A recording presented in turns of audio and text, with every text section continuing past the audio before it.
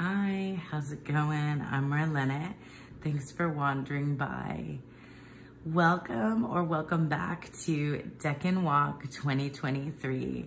We are now turning over into the new Decan, which is Gemini 3. But before we start talking about the Decan card itself, which is the Ten of Swords, as you can see here, I just want to tell you a few things. First of all, this is going to be a short video because I am dealing with a cold or sinus infection or something, so you can hear my voice. I'm not feeling so well. But I still wanted to make this for you guys and for myself. Secondly, for those of you that are unfamiliar with the Decan Walk, I'm going to leave links in the description box below for the introduction to the Decan Walk, as well as a playlist of all of the videos that I've made so far, along with a lot of videos created by others in the community that are following the Decan Walk. Basically, the Decan Walk is those of us that are walking through, essentially, figuratively, and kind of literally, walking through the zodiacal wheel of the year. So we're going from zodiac sign to zodiac sign as we traverse the year, and we're paying attention to the way that zodiac sign is split into 3 pieces, which are called decans, that span a 10-day period and roughly 10 degrees. And each of those decans is related to a tarot card of the minors from 2 to 10. And it also has correspondences with the major cards. So if you want to know more specifically, go ahead and read through the description box below, find my link to my introduction video and all the resources that I typically use to learn more about the decans. Alrighty, so having said all that, let's go ahead and take a look at the Decan that we are now shifting into. We are at the very end of Gemini season with the 3rd Decan of Gemini, and this is the Ten of Swords. So probably one of the most, if not the most iconic minor card, I would say, after some of the very well-known major cards. This card in the Waite-Smith Tarot is probably the most iconic, the Ten of Swords.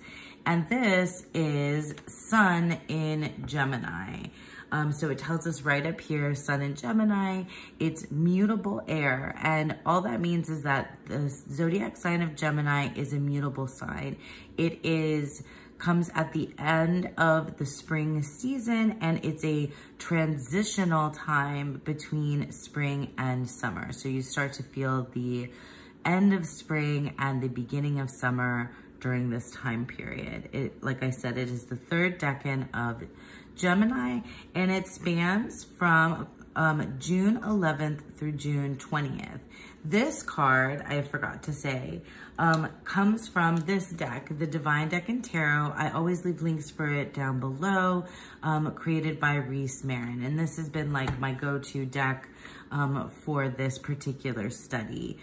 The Ten of Swords, also we have the title, which is, I believe it's the Lord of Ruin, the Hermetic title.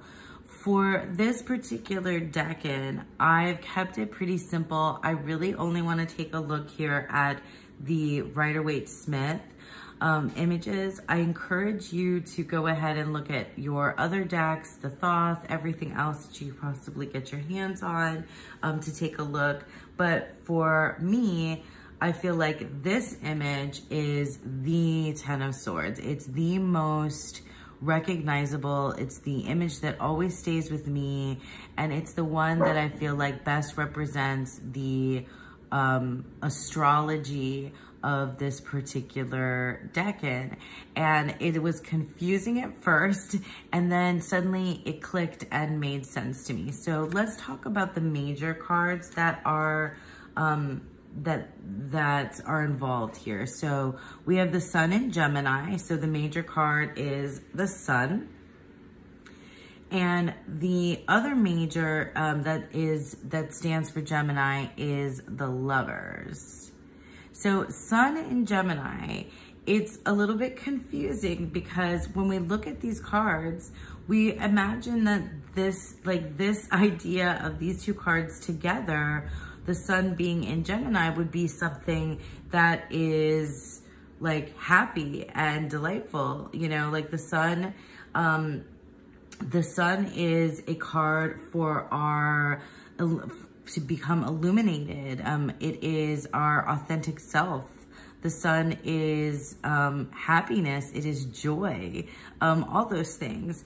And then Gemini is a sign that is witty and intelligent and communicative and ruled by Mercury. So you would think that these two would work well together.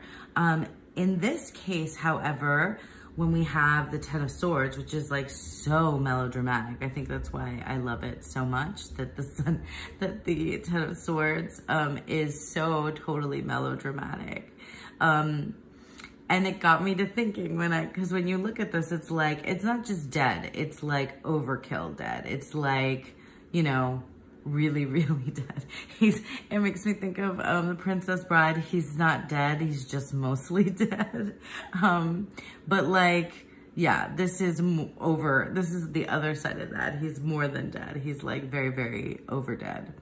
And it just like, you know, I have a morbid sense of humor, but when it makes me think of this like melodrama of this scene, because it's like really extremely dramatic, right? Is that it has to do with the dramatic nature of Gemini. You know, Geminis tend to be a little bit melodramatic.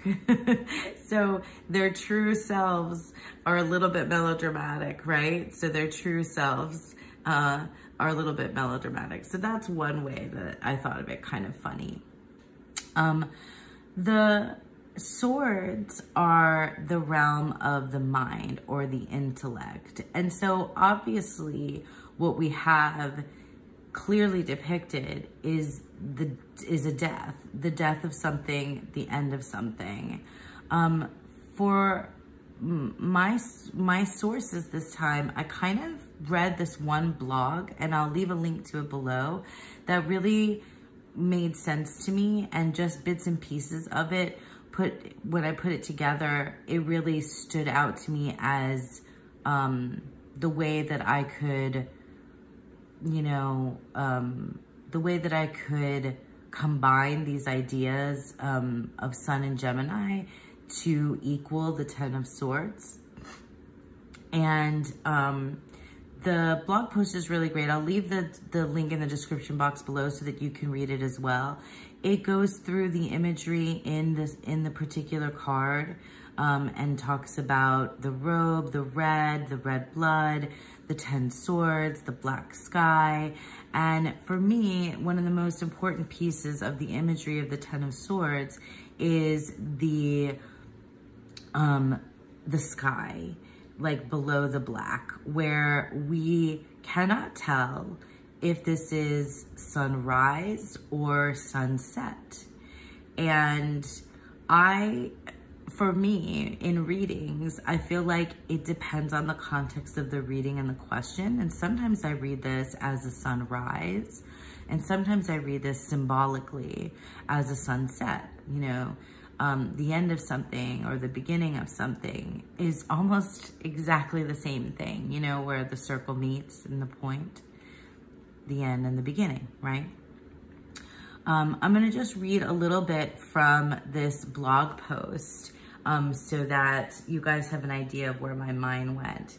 This is from joyvernon.com, and they were actually quoting or kind of paraphrasing from Austin Coppock's book, 36 Faces, which is out of print, and I would love to get my hands on a copy of 36 Faces. One of these days, I keep hearing rumors that he's going to reprint it.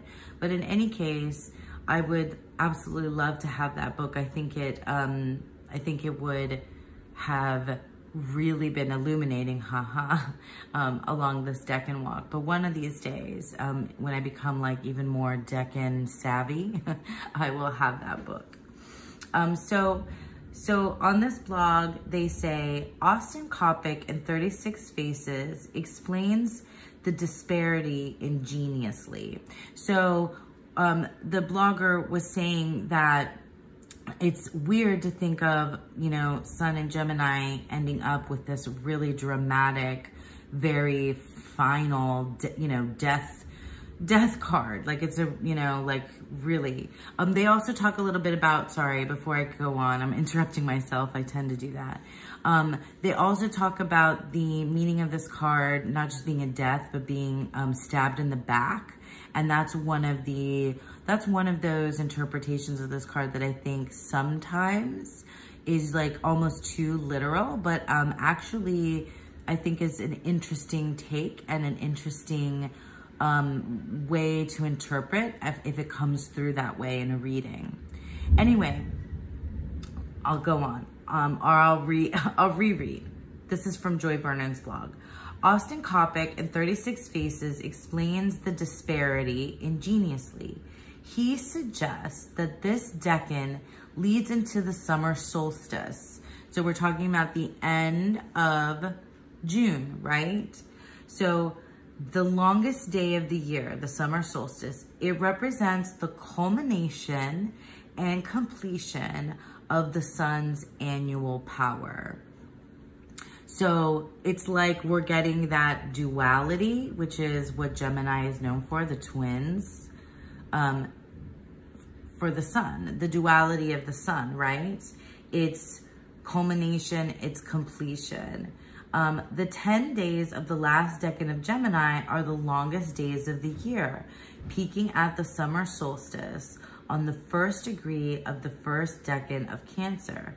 Coppock goes on to relate the height of power and subsequent defeat to the brother battle mythology, in which Gemini-like twins alternately overthrow one another.